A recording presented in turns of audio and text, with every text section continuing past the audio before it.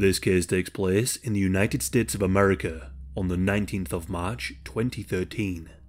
Dylan Schumaker was a 16-year-old from Buffalo, New York. He had a 19-year-old girlfriend named Ashley Smith, who was a mother of two boys named Austin and Christopher. At the time, Austin was almost 2 and Christopher was 2 months. Both Dylan and Ashley believed that Christopher was Dylan's son. However, they would later find out that this wasn't the case. From what I can gather, the two had a very off and on relationship. They would frequently argue and break up on occasion. At around the age of 15, Dylan is reported to have been ordered by a family court judge to be sent to a rehab center due to him taking illegal substances. It is also mentioned in court documents that he'd been prescribed a medication for ADHD and anger problems, but he had chosen to stop taking it in February of 2013. In early 2013, Ashley Smith had been living with her father and stepmother with her 2 sons, but she was kicked out of the house when her father and stepmother discovered an unused condom in her bed. After she was kicked out, Dylan asked his mother if Ashley and the 2 boys could move in and stay with them. Believing that Christopher was her grandson, she allowed this to happen. It was in February of 2013 that she came to live with Dylan and his mother. Ashley had a job at a pizza restaurant not too far from where she was now living. While she was working, Dylan would look after Christopher, and Austin would go and stay with his biological father. But on occasion, Dylan would look after both boys. On the 18th of March 2013, Dylan and Ashley got into an argument. It quickly turned sour and resulted in Ashley threatening to call the police after Dylan locked himself in the bathroom with Christopher. Dylan then opened the door and told her that if she was ever to call the police on him, he would accuse her of statutory rape. Ashley hit Dylan with a pillow and he threw her across the bed into Christopher's toys and yelled at her to leave the house. At some point after this, Dylan spoke with a neighbour. During this conversation, he told them that he didn't like Ashley's son Austin because Ashley gave him whatever he wanted. And now we arrive to the 19th of March. As Dylan was getting ready for school, he and Ashley were talking. He told her that he wanted her out of the house by the end of the week. Dylan then went to school, whilst Ashley stayed at home and looked after Austin and Christopher. When Dylan got back, Ashley got ready for work, whilst he looked after the 2 boys. Now, according to Dylan, this is what happened. As Ashley left for work, Austin was sleeping. When he woke up, he began walking around and ended up falling down some steps and banging his face. This resulted in a mouth injury. Dylan helped him up, cleaned up some blood from his mouth, and got him a glass of milk. He then sent a message to Ashley telling her about the fall. Dylan claims that he popped on some cartoons for Austin to watch, whilst he sat on his phone and attempted to sell illegal substances to his friends and was messaging other teenagers attempting to hook up. At some point, Dylan made some food for Austin, but due to the injuries to his mouth, Austin spat out the food, and according to Dylan, Austin began to swear at him. So, Dylan slapped him in the face with the back of his hand and made Austin eat the food. Later on, Dylan changed Austin's nappy, but Austin was being a little stubborn, which of course is totally normal for someone of that age. Dylan responded by slamming him down on the wooden floor to get the nappy on him, resulting in Austin banging his head. Dylan claims that at some point during the night, for reasons he can't explain, he began hitting Austin. He placed a pillow over his face and began to punch him in the head through the pillow a number of times. After this, Dylan claims that Austin was sleepy, so he shook him anytime he would nod off so he would stay awake until his bedtime. Dylan claimed that after putting Austin to bed, he seemed fine. However, he said he came back to check on him 5 minutes later and realized that Austin was breathing in a strange way. Upon closer inspection, he said his eyes were half open, he was sweaty and was bleeding from his lip. He then realized that Austin was totally unresponsive. Upon seeing Austin in this condition, Dylan shouted for his mother, who was home at the time.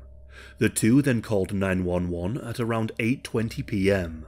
They also called Ashley and told her to come home as soon as possible. Before the emergency services arrived, he told his mother that he had hurt Austin because he was frustrated.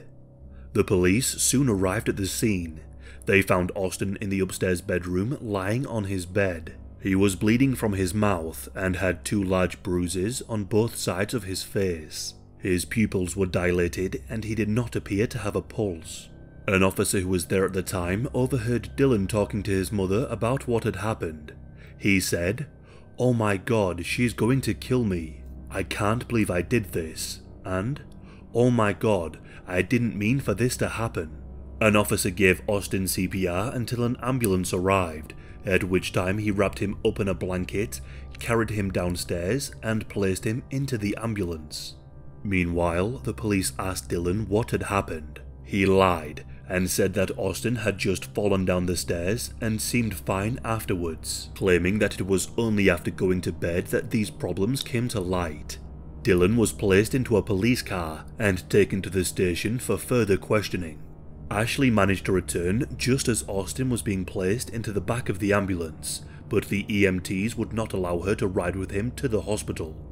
Ashley grabbed some belongings and went to the hospital, but when she arrived, the doctors told her the devastating news that Austin had passed away. Meanwhile, Dylan was at the station. As he was brought into the questioning room, he was informed that Austin had passed away. During the interrogation, Dylan tried to tell them that Austin had just simply fallen down the stairs and became ill. Detectives told him that they didn't find this story to be believable. Dylan then gave another story, telling them that he did hurt Austin due to him becoming frustrated, though he played down the truth to some extent.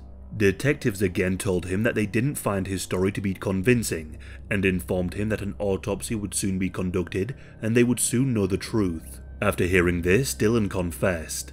He described shaking, slapping, slamming, and punching Austin. Following this, Dylan was arrested. An autopsy was conducted on Austin's body. His head and neck injuries were consistent with having been struck numerous times in the face, head, and neck.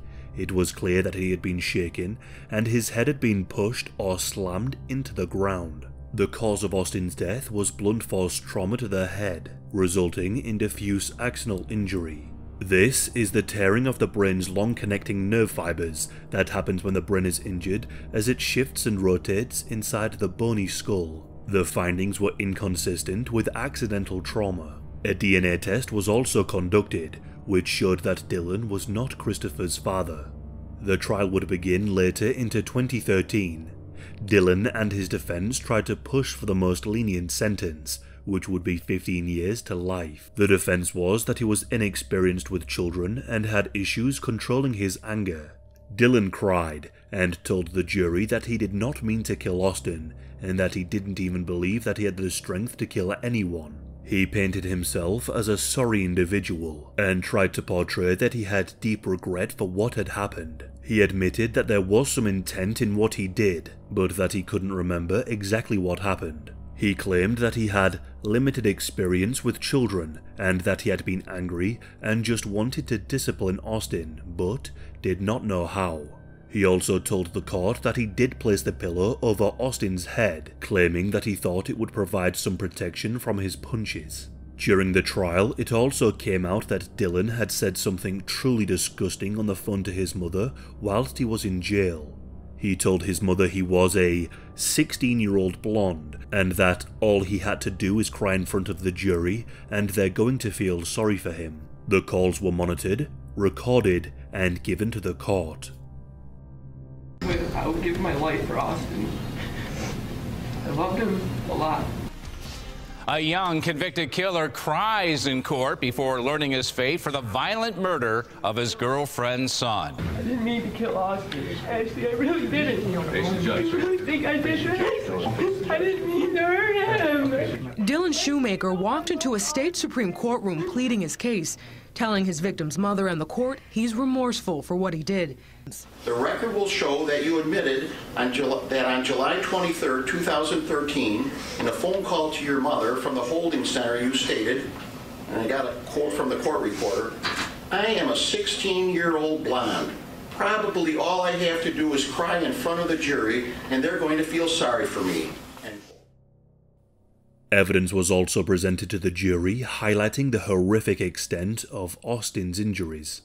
On the 9th of December 2013, the jury found Dillon guilty of second-degree murder. The sentencing was held on the 10th of January 2014.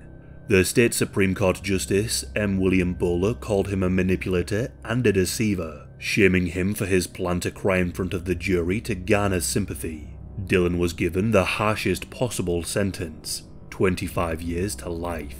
The case of Austin Smith is truly horrific, and it's these kinds of cases that are always hard to write about. Someone who commits such a crime deserves to be punished to the fullest extent of the law.